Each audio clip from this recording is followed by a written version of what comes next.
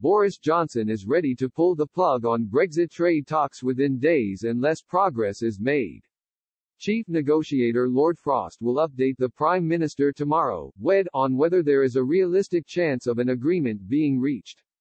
It comes as allies of French President Emmanuel Macron threaten to derail a deal unless the nation's fishing fleets are given the same access to British waters as they have now.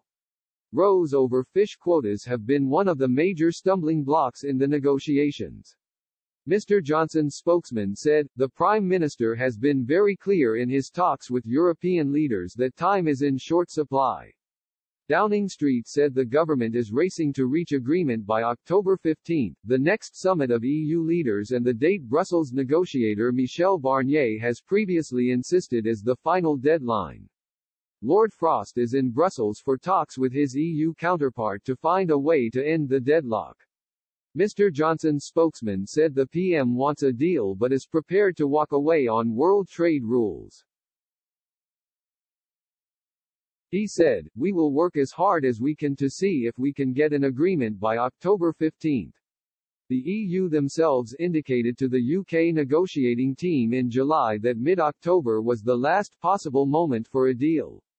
We are committed to working hard this week to seek to bridge the gaps that remain, in particular on fisheries and the level playing field."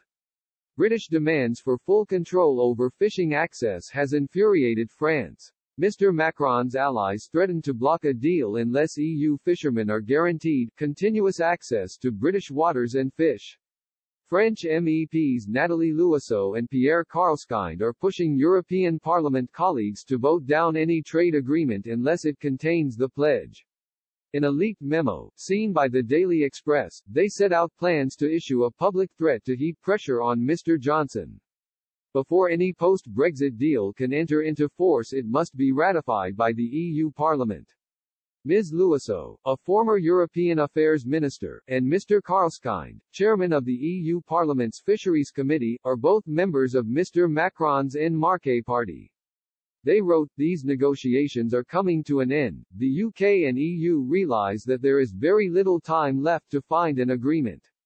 We, as representatives of our fellow citizens, must protect their interest, and this will be our sole guideline when we vote on the outcome of the negotiations."